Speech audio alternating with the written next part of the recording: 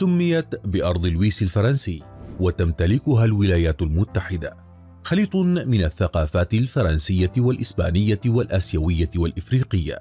المستعمرة القديمة لفرنسا التي باعها بونابرت وحظيت بها الولايات المتحدة عرفت بمجمع العبيد الأفارقة وإحدى مواطن الأقليات المنسية على ضفاف ساحل خليج الولايات المتحدة.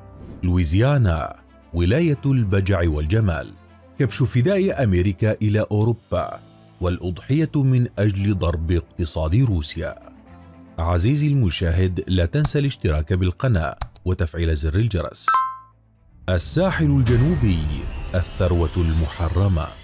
ساحل خليج الولايات المتحدة أو الساحل الجنوبي يشمل ولاية تكساس، لويزيانا، ميسيسيبي، ألاباما وفلوريدا المعروفة بولايات الخليج، تقع جميعها بالمنطقة الجنوبية من الولايات المتحدة.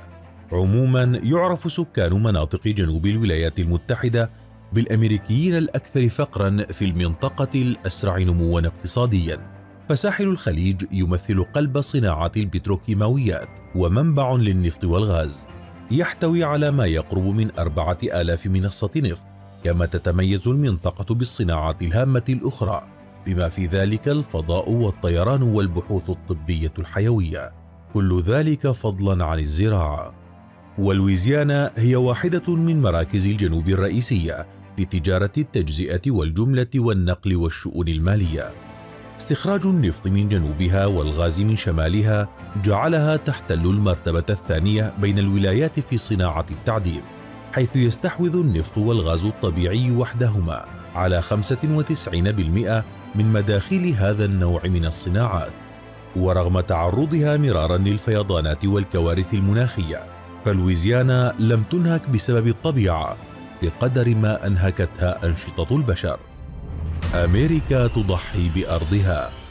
مع بداية الحرب الروسية الأوكرانية هدد فلاديمير بوتين بقطع إمدادات الغاز عن أوروبا، ومع إعلان قطر ودول أخرى عدم قدرتها على تعويض هذه الإمدادات، استغلت أمريكا الفرصة لتنفذ نواياها.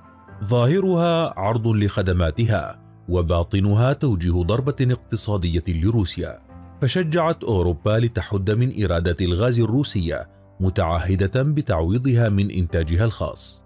وبدأ إنتاج أمريكا للغاز المسال في التضاعف منذ تلك الفترة، فقد تم تصدير 44 مليارا و600 مليون متر مكعب منذ بداية العام 2022 مقابل 26 مليار متر مكعب في 2020. هذه الأرقام بدأت معها بوادر إنهاك الأراضي القريبة من محطات تصدير المحروقات، أي مناطق الساحل الجنوبي.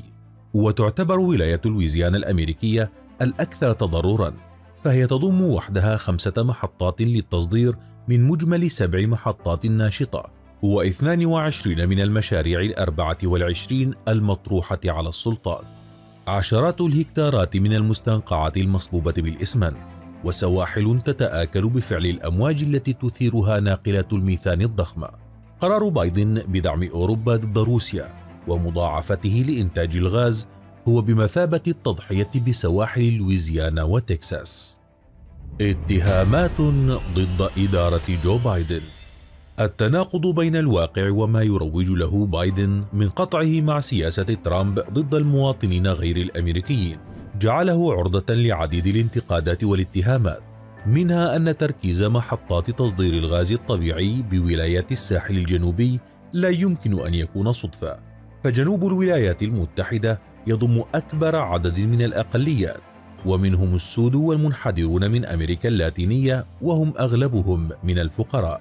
انطلاق أشغال إنشاء محطات أخرى لتصدير الغاز بنفس المنطقة جعل ناشطي العمل المجتمعي يجزمون تقريبا بأن أمريكا أقدمت على إلحاق الضرر بتلك المناطق دون غيرها لاستخفافها بقدرات الأقليات والفقراء هناك على المطالبة بحقوقهم أو النفاذ إلى الطرق القانونية من أجل الاعتراض على ما يمكن تسميته بتسميم مواطنهم ودفعهم لهجرة منازلهم.